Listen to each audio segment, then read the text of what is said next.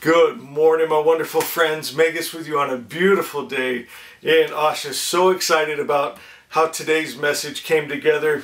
I'm going to read from two of my favorite books, Asha and the Tao, and I'm going to be reading from one of my favorite numbers, 11. So we're going to read the 11th verse of the Tao and the 11th statement and teaching of Asha, and I was amazed at how they came together so beautiful. My friends, it's definitely God. You're going to see this. I love it. So I want you to think here about that not having leads to use. Listen to the 11th verse of the Tao. 30 spokes join one hub. The wheel's use comes from the emptiness. Clay is fired to make a pot. The pot's use comes from the emptiness. Windows and doors are cut to make a room. The room's use comes from the emptiness. Therefore, having leads to profit.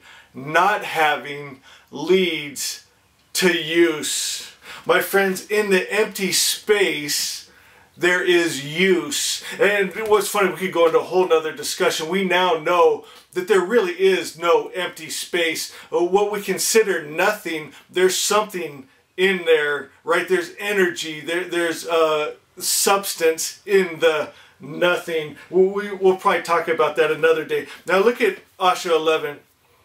It says, removing the corruption, so we're emptying the corruption puts potentialities to their proper use. My friends, this can't be a coincidence that the 11th verse and 11th statement and teaching are saying the exact same thing. Does that blow you away like it did me today?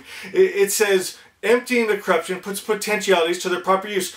So when you empty it, right, there's the use of the room. There's the use of the hub. There's the use of the clay pot.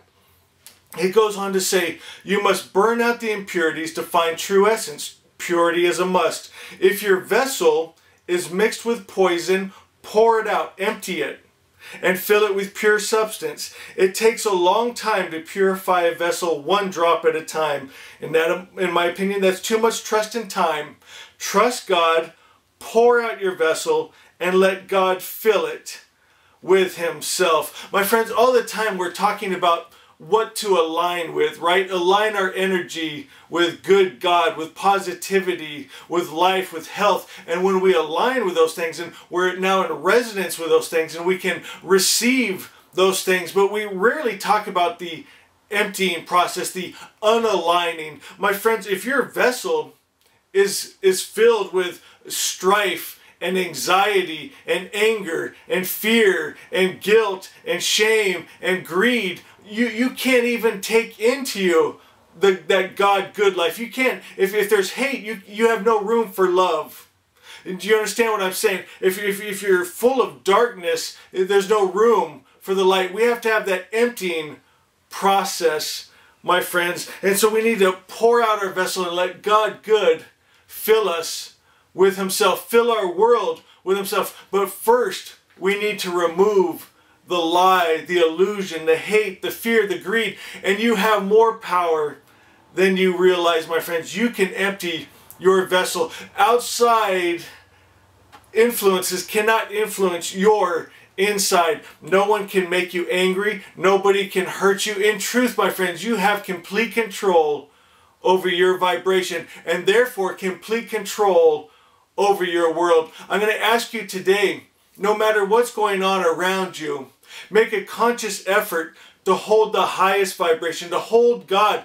Jesus said, verily, verily, I say unto you, he who holds my word, what's His word? It's truth. It's the original Om. It's the perfect creator's perfect idea, Asha. He who holds that has God life, my friends. So maybe even catch yourself if you start to get angry, if you start to feel guilty or shameful, if you start to feel hate or jealousy or greed or any of the evil spirit vibrations, stop yourself and realize it. Forgive yourself and say, okay, we're not going to go down that route.